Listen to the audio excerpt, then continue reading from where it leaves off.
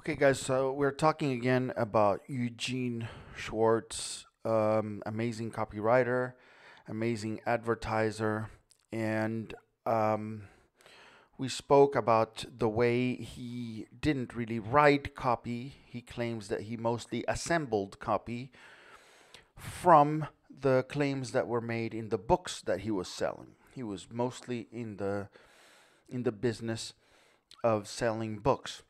And you can do this, for example, even if you're advertising a physical product. Let's say that you're advertising, I don't know, a stereo system. Yeah.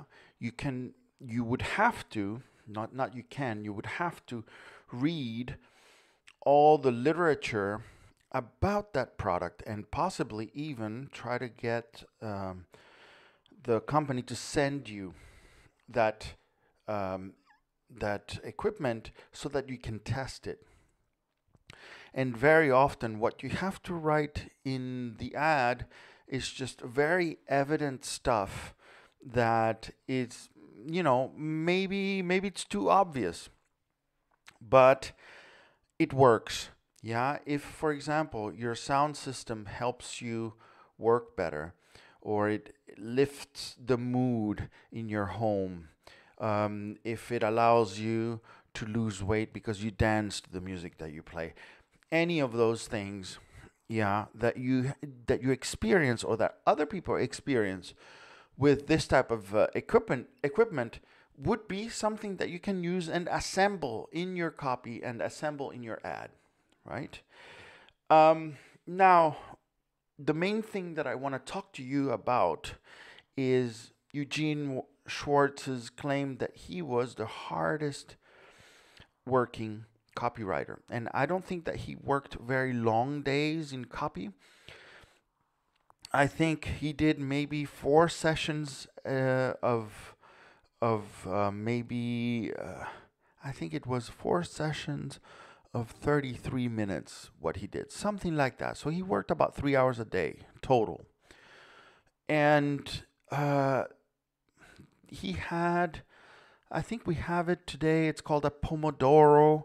It's basically just a work alarm. So it's a little gadget that counts, I don't know how much time you want to work, 30 minutes, and then it counts also your break time.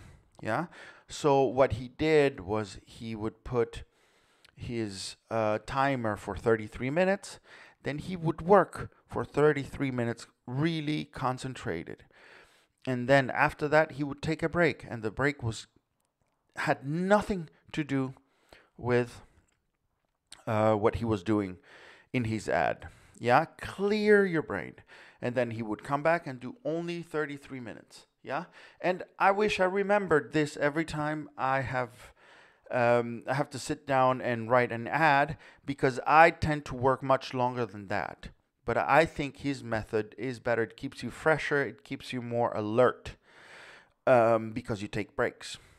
So here we have a wonderful ad, a lot of nice things to talk about. First of all, super easy to read headline, because it's big enough. It's in a font that is easy to read, something like a Times New Roman, it seems to be, and it is broken into two different sizes. Yeah, the whole headline starts at the very top at a smaller size, and then the big promise is in big size. Yeah, do you have the courage to earn $500,000 a year? Yeah, and this was written at a time when women were not in business as much. And so you can see the picture on the right of the guy succeeding with the women. And then the subheadline says, "This is a private advertisement. It is meant for the tremendously ambitious man only." So it also brings a certain degree of exclusivity, and it also kind of dares a person. It dares the man to have the courage to earn this amount of money. It dares the man to be tremendously ambitious. Yeah. So ladies, please don't be offended. This was a different time. We can still learn from these ads, even though they are written for men only. But we are at a different time, and we understand that times have changed and that women should be included. Yeah? But we can still learn from these wonderful old ads. Yeah? So obviously, I don't have time here to read the entire ad and analyze it, but the ad is another jewel, and it has here at the bottom right, it has a testimonial from a person in business, an important person in business. So very, very well written ad. Mail, no risk coupon today. Yeah, the mail, the order form also has the promise inside. Gentlemen, yes, I want to read how to increase your money-making power. Yeah? So how to increase your money-making power is another promise. It's the same promise, basically, but written out differently. And a lot of people say that the order form should sell the book in of itself, or should sell the product in of itself. And you might say, oh, but this is an old ad. We don't have order forms. Well, we do have order forms on websites, right? And then you click on buy now, and then you have an order form. And it's amazing how our new order forms online don't have any promises.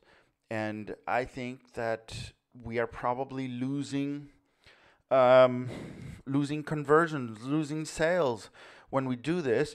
But we usually don't even have an option to write anything in the order form. Like I have a website. I sell items online, and I have sold products on Amazon as well. I used to sell thermoses on Amazon, and you are never asked, whether you can, add some advertising copy in the order form. That's just out of your jurisdiction. It's only their order form, not yours.